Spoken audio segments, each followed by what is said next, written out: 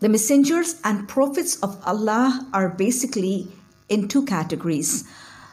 They could be a Nabi. A Nabi comes from the word Naba. Naba means news. So Nabi was the person whom Allah chose out of his bondsmen, and revelations were sent to him, and this Nabi or the prophet gave the news of the revelation and commandments of Allah to the people. And then the second category is the Rasul. Rasul was a person whom Allah chose from among the bondsmen. Revelations were sent down to the Rasul, but in addition, the Rasul or the messengers were also given a holy book or a holy scripture. So this is the basic difference between a Nabi or a prophet and a Rasul or a messenger.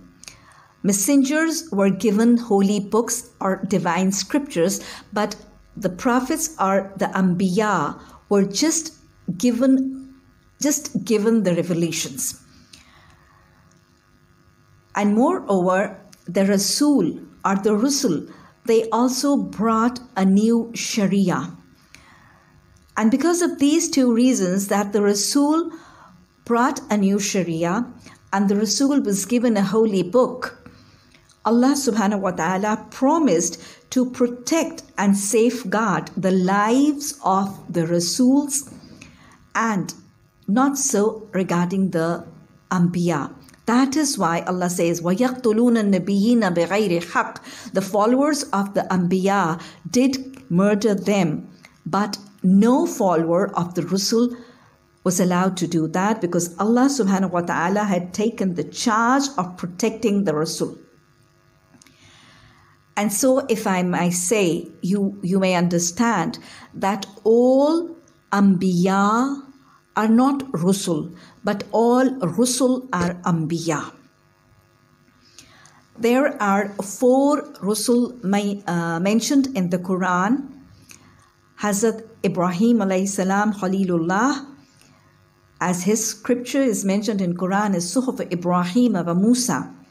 Then Hazrat Musa alayhi salam, Allah mentions giving Hazrat Musa alayhi salam Torah or the Old Testament.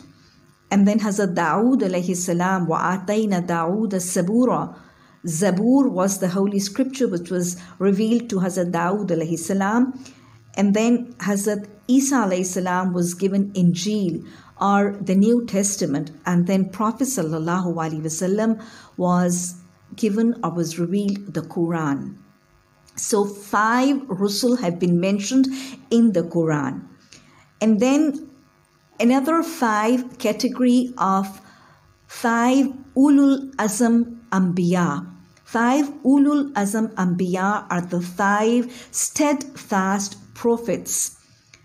And the top of the line is Hazrat Nuh alayhi salam, because he was the one who, with full perseverance and steadfastness, was preaching and was teaching the message of Allah to his people for full 950 years in his life. And then in this Ulul Azam Anbiya, we have Hazrat Ibrahim alayhi salam, Hazrat Musa alayhi salam, Hazrat Isa alayhi salam, and Prophet sallallahu alaihi wasallam.